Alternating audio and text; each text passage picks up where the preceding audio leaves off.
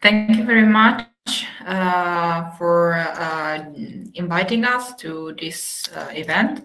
So today I'm going to talk about printing fine interconnection for wraparound electrodes. So let's start with a very general overview. This process is applied to tile displays. Tile displays are devices are built as a combination of single devices, and on each device, the active matrix of circuit is positioned, and both the active matrix of circuit and the LEDs are positioned on the front side of the substrate that typically is made of glass, while the driver is put on the opposite side. The electrical connection is realized with the edge electrode, also known as wraparound. So we developed the realization of the edge electrode entirely by screen printing. With this process, we print conductive lines on the front or back of the substrate, and after that, the lines are cured or dried, and the final connection is achieved by screen printing conductive lines on the edge of the substrate.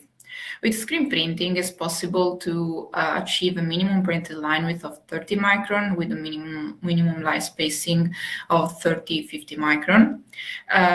For this process, it's preferred to have a chamfer substrate with chamfer size between 30 and 50 micron. In terms of electrical performances, about a silver bulk conductivity of 30% can be achieved.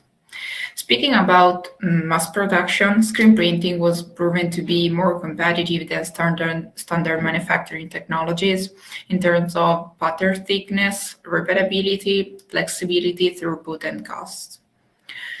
Okay, let's now talk about and let's see more in details the process itself. So the high-value problem here is finding the proper pace that can meet all the process requirements. These requirements are related with spreading, so we want to achieve fine lines, good electrical properties, so conductivity higher than 20% of silver bulk, good adhesion, and low printed thickness with a printed thickness between 3 and 5 micron. In these slides, I'm showing conductive lines printed very close to the edge of the substrate. I can show here 2 pictures and also the profilometer scan of the printed features. We see that with in the first case, so with non-optimized paste, the pads and the lines are very rough, with mesh marks and with peaks very close to the substrate, to the edge of the substrate. With the optimized paste, we can achieve very low printed thickness with low roughness, and at the same time, the spreading is kept under control.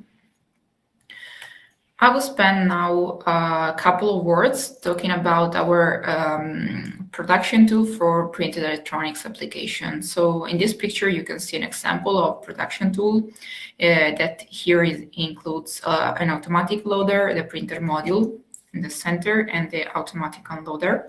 It would be possible also to add an inline drying oven or curing oven. With this tool, it's possible to achieve a printing area of up to 230 by 230 millimeter. It's possible to achieve plus minus 6 micron repeatability with very high throughput.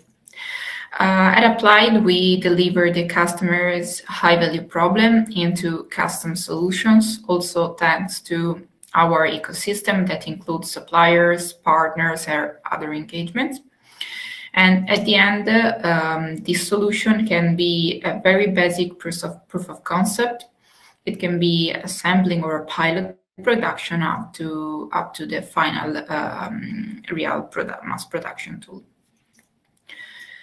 Thank you for your attention.